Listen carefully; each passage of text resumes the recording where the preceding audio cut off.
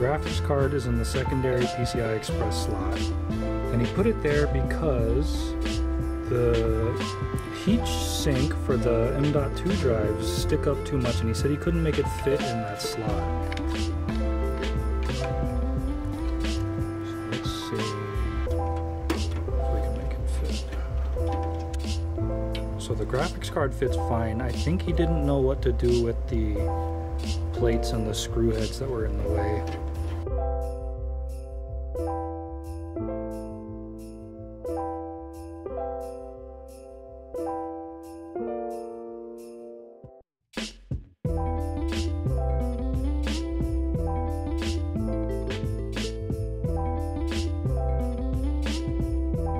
So this guy had trouble mounting the CPU cooler to the motherboard.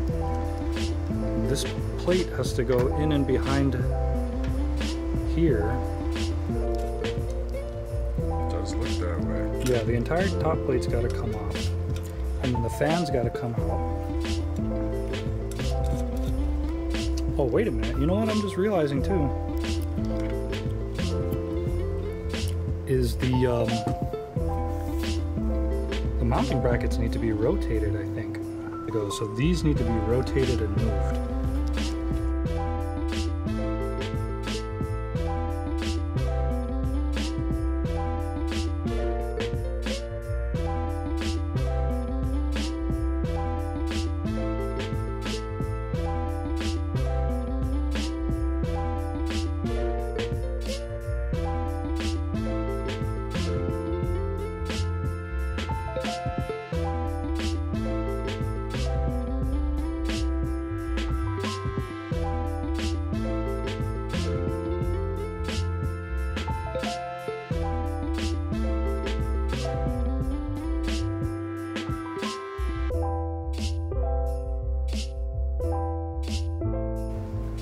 Spread it on. Spread it on.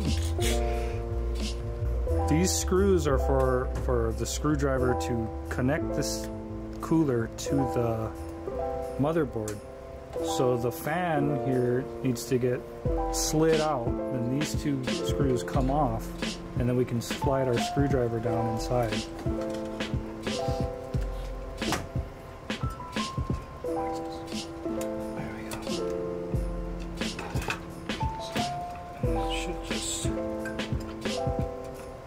Slide right out. There we go.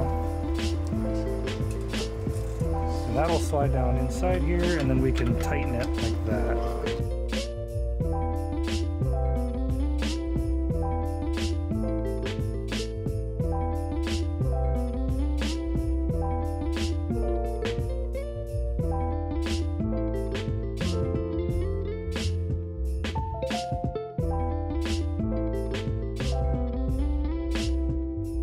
Yeah, now that it's in, I think we'll have trouble getting the fan back in. We'll have to take out the graphics card and slide the fan back in. I think you might be right.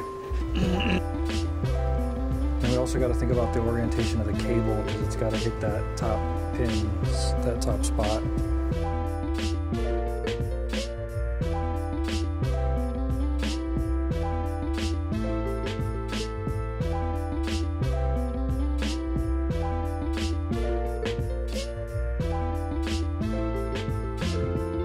Power switch was upside down.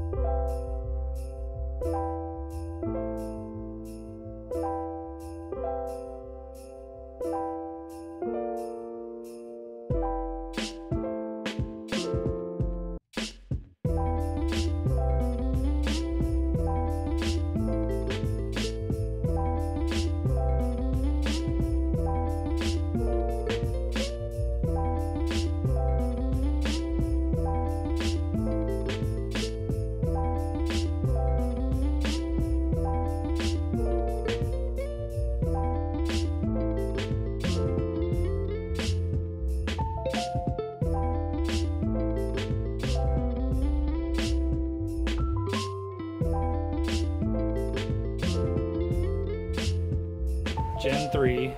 It's a Gen 4 slot, so the motherboard doesn't recognize